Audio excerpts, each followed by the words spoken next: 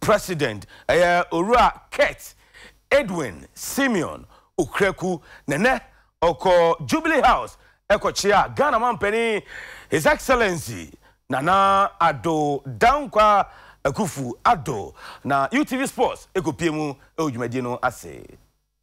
When I was out of the country at the time when I heard that the elections had been completed and we had a new, young, vibrant boss of the GFA. I was very, very happy about it.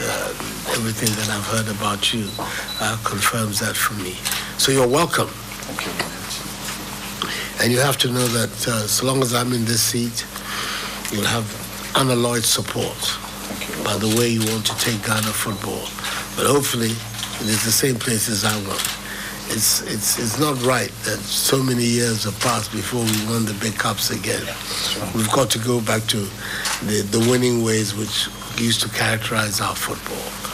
You have a very big task. Everybody in Ghana is an expert on football. Mr. President, that attention that is needed can not only be provided by the Football Association.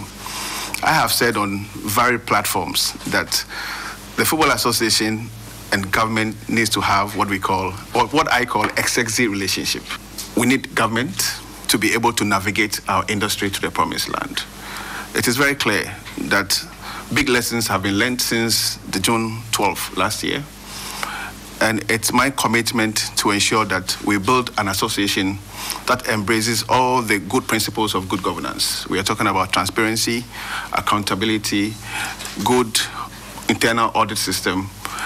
And one of the big promises that I've made is to establish a full-time compliance department to ensure that we reposition the product offering so that corporate Ghana and the direct consumers of our sport, which is Ghanaians, football people, will love our sport again.